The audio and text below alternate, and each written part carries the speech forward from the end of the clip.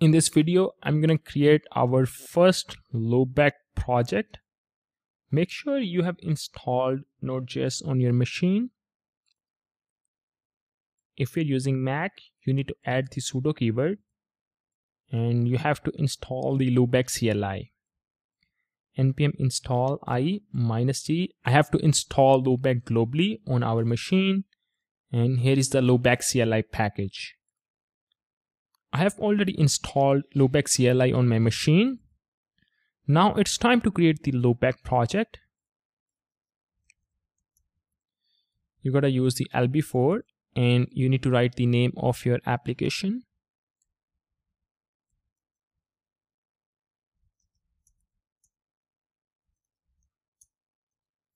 I'm gonna write lb4, the name of our application.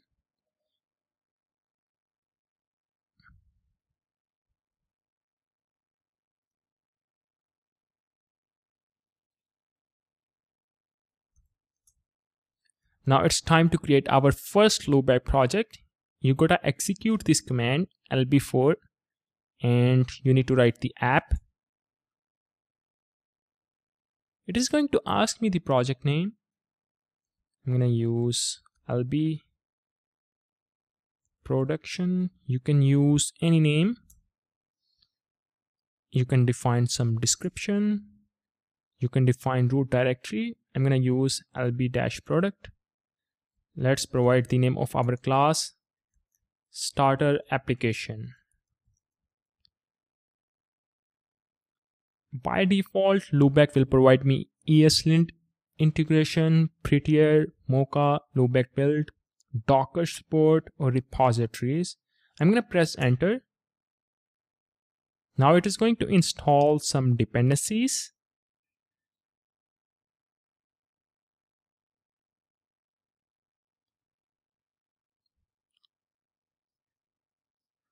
All these dependencies have installed. I'm going to navigate to my project.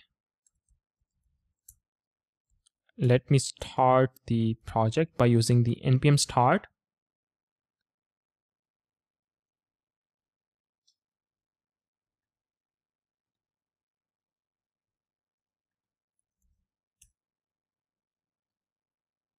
Now you can see that our application is running. You can see the OpenAPI specification, OpenAPI.json.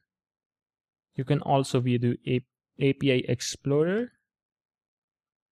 I'm going to try it out and you will see the ping. You can see the response here by executing this endpoint. It has already created this endpoint, localhost :3000/ping. Okay, now it's time to open the project into VS Code.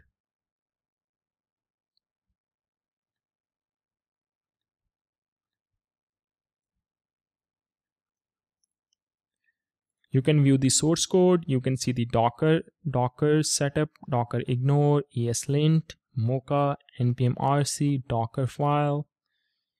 I'm not going to tell you the details about Docker. We'll talk more about the Docker in the later videos.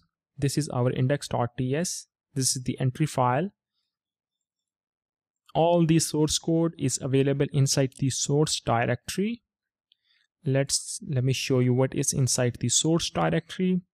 You can see the test folder, acceptance test. I'm not going to talk about the test cases yet. Here you will see the controllers. You can see the ping controller. Let's review the source code from the ping controller.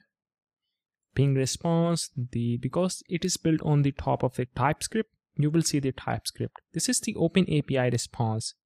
You basically specify the response type. This is our description. You can see that. Let me show you.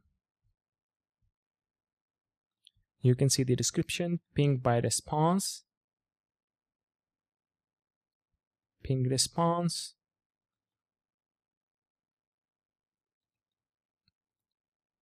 They have defined these properties: greeting, date, URL, and the headers. You can view that: greetings, date, URL, and the headers. I'll teach you how to write this schema. And here is our ping controller class. They are using the decorator, TypeScript decorator, injecting the REST binding. I'll talk more about what is this inject, what is the REST bindings, and what is the request. They have created this get endpoint. This is how you will create the get endpoint in Loopback. And it is going to return this message, hello from Loopback. You can update the message. This is going to return the current date. So this is our response.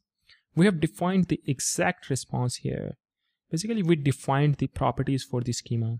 Now you can return these properties: date, URL, and the headers.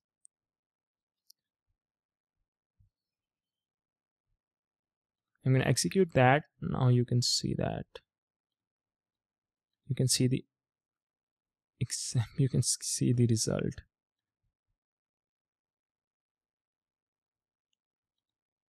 It is going to give him the fail to fetch.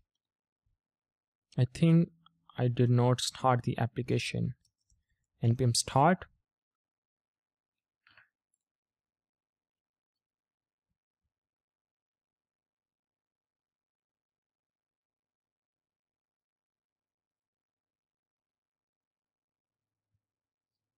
Now my application is running.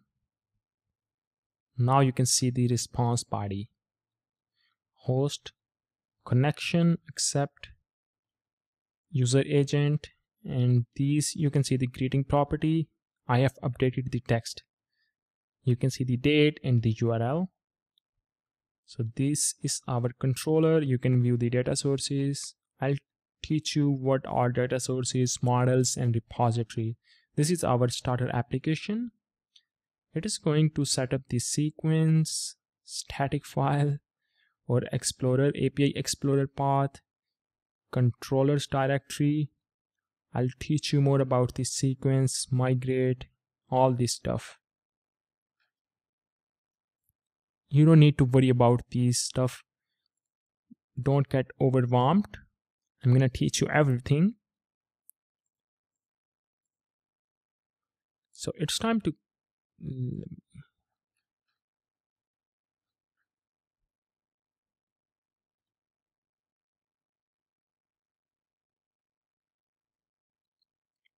let's try to create our first controller.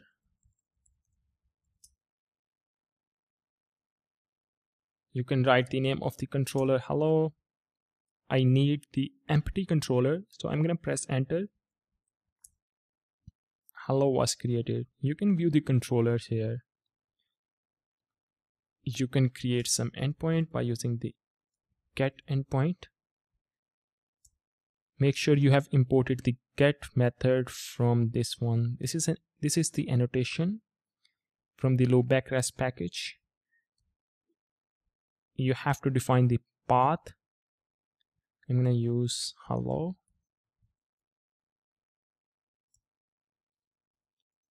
It is an annotation function.